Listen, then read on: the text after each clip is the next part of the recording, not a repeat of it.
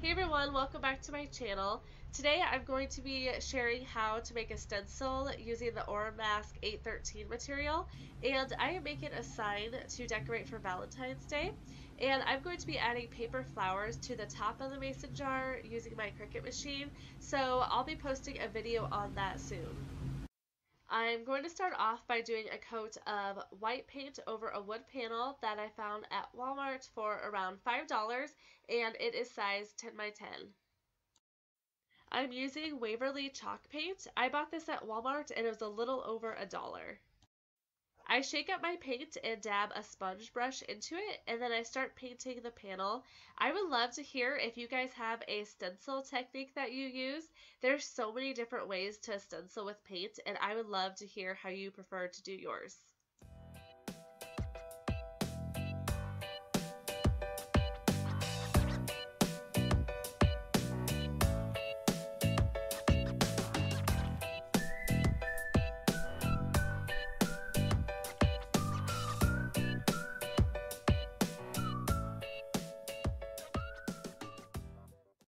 I'm in my Cricut Design Space canvas, and I am going to upload my SVG, and I'm using this mason jar here, and I downloaded this off of Etsy. It was $1, and I am going to click on Insert Images.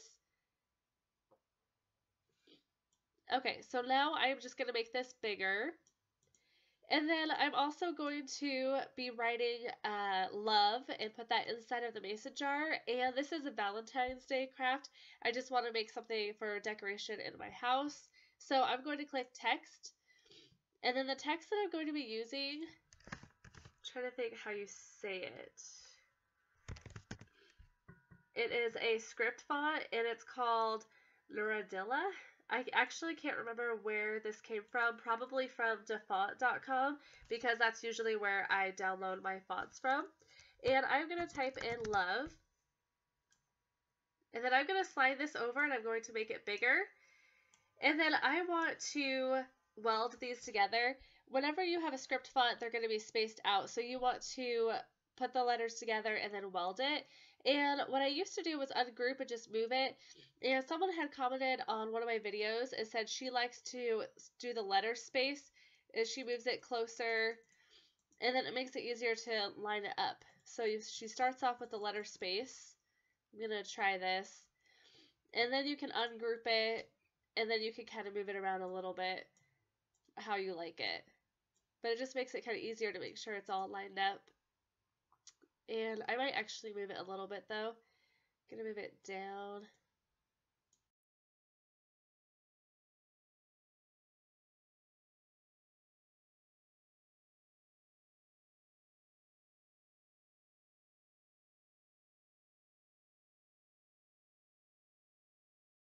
Okay, I like how that looks.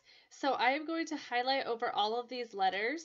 You can see that they're each one layer right now because I ungrouped it. And this time I'm going to weld it together and I'm going to make it all one image. And then I am just going to, this is going to be in my mason jar. Now when I was looking at this design, I didn't like this little piece here because it didn't really work with my love image. So I'm actually going to move this up a little bit and make it smaller. So I'm going to show you how I do that. I am going to use the contour button to do that. So first what I'm going to do is duplicate this. And I love using the contour button if I want to change my image somehow. And it also is, I think of it as kind of like an eraser.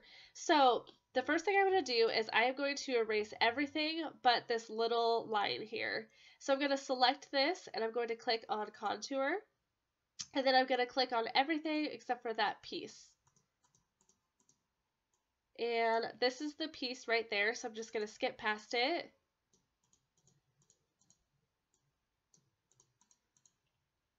Okay, and then you can hit the X or you could just click off to the side here.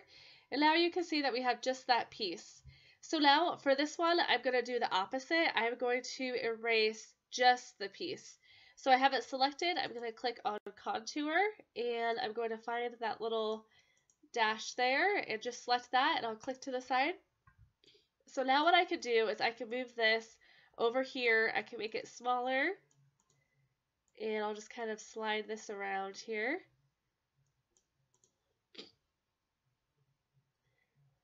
And I think that actually looks pretty good like that. So now what I'm going to do is I want to select both of these. You can see that it's 2 layers over on the layers side here. So it's 2 layers, and I want to weld this also and just make it one image. So I am going to click on weld. And then you can see that these are both welded together. They're both one image. So now I'm going to move my love, and I'm just going to position it inside of the jar. And I think that looks pretty cute. Let's see, I might make the love a little bit bigger.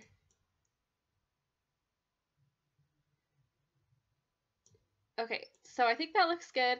Now I want to make sure that this is centered. So what I'm going to do is I'm going to I want to select both of these layers. So I'm just going to click select all. And I am going to go to align. And I am going to click on center horizontally. And you can see it just barely moved the word love, but it puts it in the center of the mason jar. So I like how that looks. So I am going to make it. But before I do that, I want to attach both of these, because if you click on make it, then this love won't be centered inside of the mason jar. It'll probably move it up to the side. So if you select all again and click on attach, that'll make sure that it'll show up just like this when you click on make it. So you'll click on that. Sometimes I like to move this down just a tiny bit. Sometimes I worry about it getting cut off. And then that looks good there. Then we're going to click on continue. So I have my dial set to custom. And then you can hit browse material, but I already have it on my favorites because I use this quite a bit. But I can show you how to search for it. So if you click on browse all material, you'll just go to search menu and you'll type in vinyl stencil. And then if you hit enter on your keyboard, oh, maybe it's stencil. I'm just going to select stencil. So stencil vinyl is what I use. And you can see that I have a little star there. And it's really convenient because all you have to do is click on it. You don't have to browse for the material. So I'm going to select this. And then I'll show you on my Cricut how I do the rest of this. I am using Oramask 813 for my stencil. And I bought this off of 651vinyl.com. I place the stencil on my mat and load it into the machine.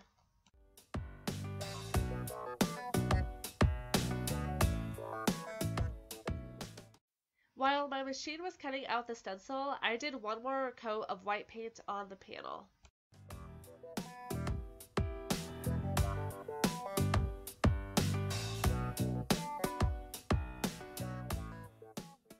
When you're weeding a stencil, you don't want to weed like you normally do for a vinyl decal. You want to weed the design part because this is where you will be painting. And you want to be careful weeding to make sure that you keep all of the center pieces of the letters down. I usually just take my time to make sure that I don't weed something that I want to keep.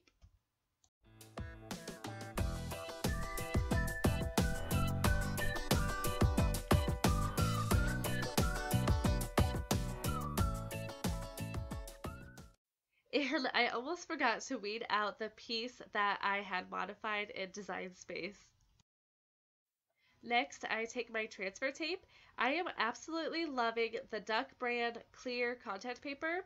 I bought this off of Amazon for $8, and you can find it at Walmart also for the same price. This picks up the vinyl very easily, and I just absolutely love it. I'll link this down below if you are searching for a good transfer material. I place my transfer tape on top of the stencil and just varnish it down.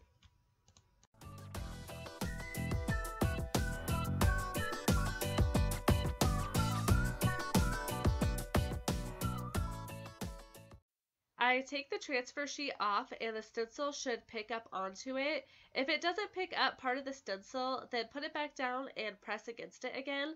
I usually press my clear transfer paper on my desk or my jeans a couple times before I apply it to my stencil because it can be a little too sticky, but I forgot to do this time. So when I do that, it usually picks the stencil up even better.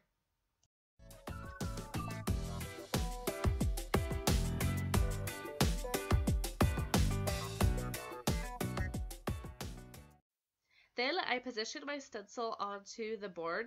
I like to use my measuring tape to make sure it's in the center, and I just lightly set it down so I can pick it back up if I need to reposition the stencil, and then I just completely stick it down onto the board.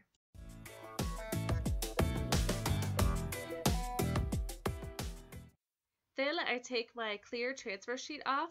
I always pull it downward while I take it off, and it came off pretty easily. When you're doing a stencil, you want to make sure that you press down on each part that is going to be painted. You want to make sure there is no air bubbles or gaps in the stencil, so this way you can prevent bleeding of the paint. You can apply Mod Podge before you paint onto your stencil, but just make sure that the Mod Podge is all the way dry before you apply the paint. And I have had luck without Mod Podge, so I have been doing it without it.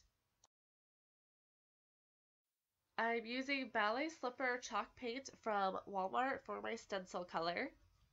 I also like to use these foam brushes for my stencil. I always recommend to dab the paint onto your stencil with these instead of using brush strokes. I like to use the backing of my stencil material for my paint, so I just pour a little bit of paint onto that. You want to make sure that you dab off some of the paint so it's not super wet when you start doing your stencil, and this will just help prevent the paint from bleeding through.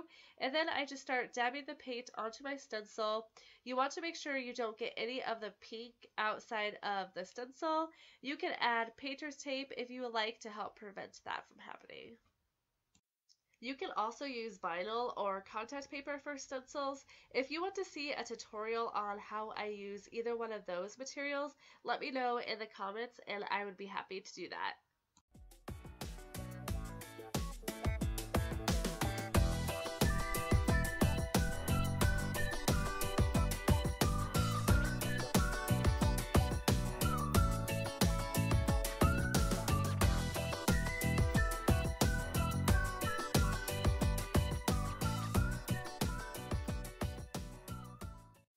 I do one more coat of paint. Then I start peeling up the Oramask stencil. I waited until the paint was almost all the way dry. This chalk paint dries really fast, probably within about 10 minutes, so I waited until close to then to take off the stencil. These stencils are just a one-time use. You are not able to reuse them.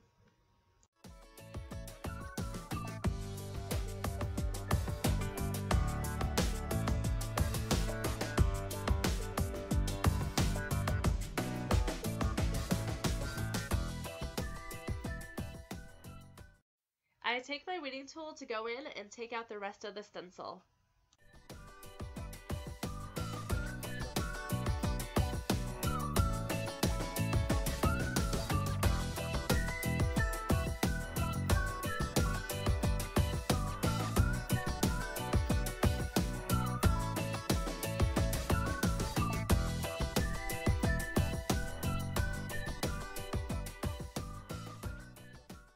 The chalk paint works really well for crisp lines with stencils. The only thing I don't like is it'll leave a little residue behind. You could take an eraser and get rid of the dried up flakes by just brushing it away. Here's the final look. Give me a thumbs up to let me know if this was helpful. Also, let me know if you have any video requests for me, and subscribe to my channel if you are new, and I will see you in my next video.